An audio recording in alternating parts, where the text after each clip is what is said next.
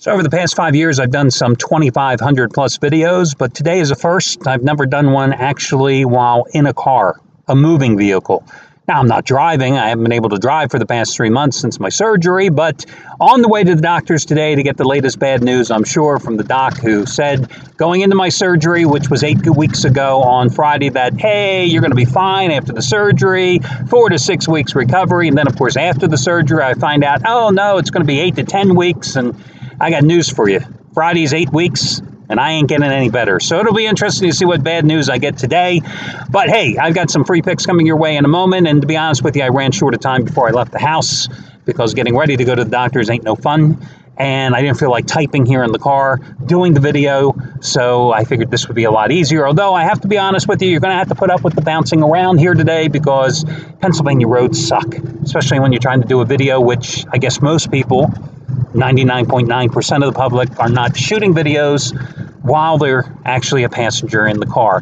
But it's nice my wife is acting as my chauffeur, as she has been for the past couple of months, the unpaid chauffeur. So, you know, I can't really complain too much. I complain about other things.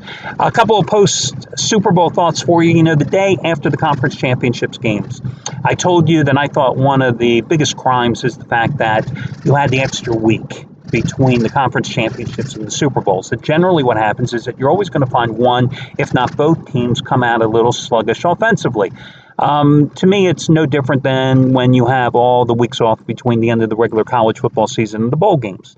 That generally you're always going to have one team that's just going to be out of sync. And I pointed out that I thought that's what affected Tom Brady and the Patriots coming out of the regular season and going into the first playoff game with the Houston Texans. And then you saw in the next game against Pittsburgh how Brady was just on fire. Well, you saw what happened on Sunday. The first half, Brady and the Patriots just couldn't get anything going offensively. Second half, it was a different team, a different Brady, and we saw what happened, the end result. But it's never going to change. The NFL is never going to go back and revert to that 1 week off. I think it would be better for the game, but money makes the wheel go round. And because the NFL has to have the time to set up all the elaborate parties, all the elaborate corporate events, all the advertiser parties and sponsorships, and all the things that makes the money pour into the big week leading up to the game, you're never going to have that extra week disappear. And you've got to also have the extra time to allow the teams and the fans, who really are probably lowest on the totem pole when you think about it, when it comes to the considerations. You know, you got to have the travel time factored into this as well. And it's a damn shame. In terms of the Falcons, listen, they ain't getting back to the Super Bowl next year. I think they're a one-hit wonder. They are going to be next year's version of this year's Carolina Panthers. They don't have a defense. I mean, wasn't that clear again? It should have been clear all year long. Listen, they are going to be the Green Bay Packers. A damn good offense without a defense. They're going to be perennial New Orleans Saints. Teams that are going to put lots of points on the board. Maybe win 7 to 10 games again. But until they build a defense, they ain't going to get anywhere again. They just had one of those years this year. They got Vic Beasley Jr., and they got nothing else. They have to make some massive acquisitions on the defensive side because they just don't have the talent there. And the problem is you got to build up that defense quick enough to make sure that your offense is still going to be intact because this is the NFL. You got free agency. You've got salary cap issues, and you're going to have to be able to bring that defense in. Now, do the Patriots have an outstanding defense? Well, on paper, they led the NFL in fewest points allowed, but they certainly get enough key stops when it matters most. And that's what made the difference this year. They came up with enough of them. And of course, when you have Tom Brady on the other side of the ball, geez, that certainly makes a difference. One final Super Bowl note for you. Listen, I know that I'm just beating my head against the wall trying to convince you guys otherwise, but when that game went into overtime, how many of you out there believed again in me when I tell you, when that line crosses 3, 4, 7, and sometimes 10, you got to be buying that half point because didn't you feel pretty damn good, whether you were on the Patriots or whether you were on the Falcons, if you bought that half point down at -3 and you were sitting there at -2.5 in overtime?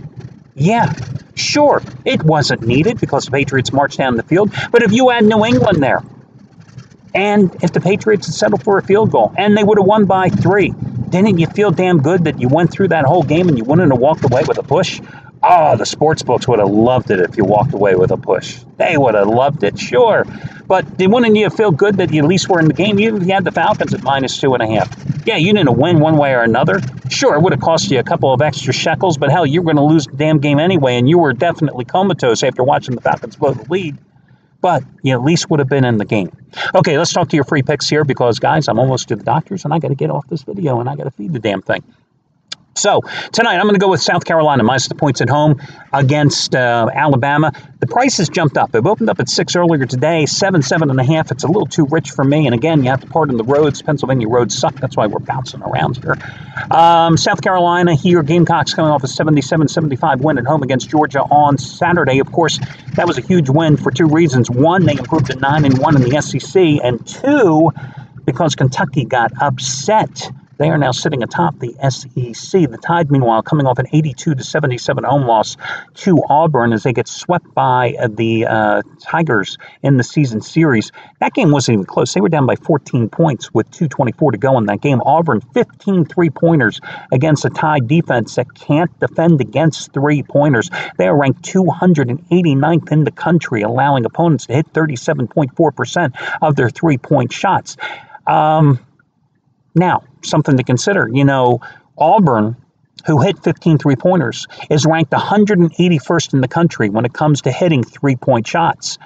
South Carolina is a better three-point shooting team. They're ranked 97th in the country. This is a payback game for South Carolina. Last year, they started great. 15-0 start. They went to Tuscaloosa, went to Coleman Coliseum, a dreary place to watch a college basketball game, trust me. And they got crushed 73-50. So, they're coming off a revenge win against Georgia. Last year, they went 0-3 against the Bulldogs. They beat Georgia in both games this year. And now they get that little payback against the Tide. I'm going to go with South Carolina, tough, stingy defensive team, number 8 in giving up points per game this year at 61.5%. And you have an Alabama team that is second to last in SEC scoring, averaging only about 70 points a game.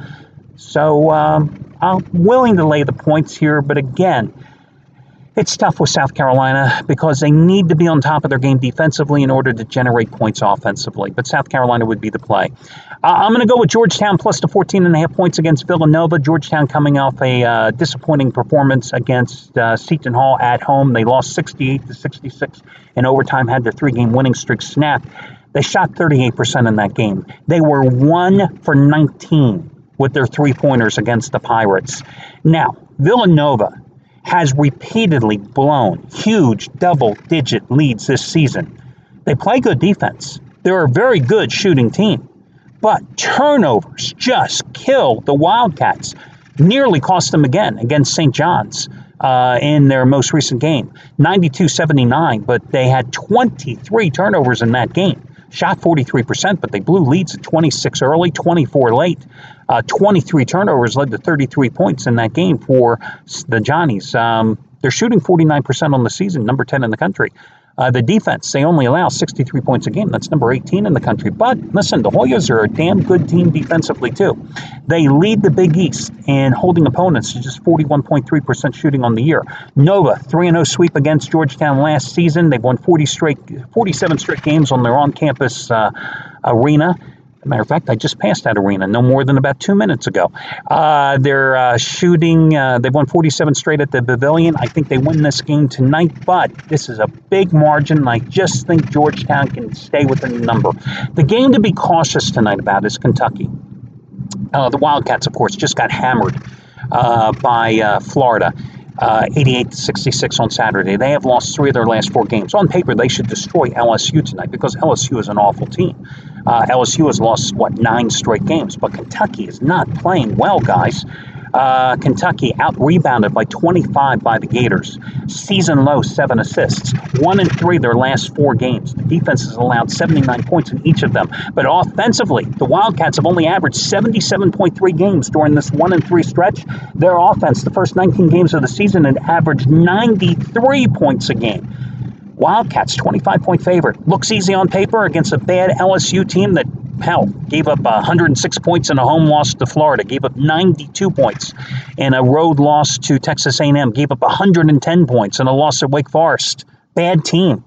But I wouldn't be laying those 25 points with Kentucky tonight until the Wildcats and Coach Cal figures out what the hell's wrong. So that's a caution tonight. So again, the free picks, South Carolina and Georgetown, and I like South Carolina more of the two of them. That'll do it. I wish you well, guys. I'll talk to you again tomorrow.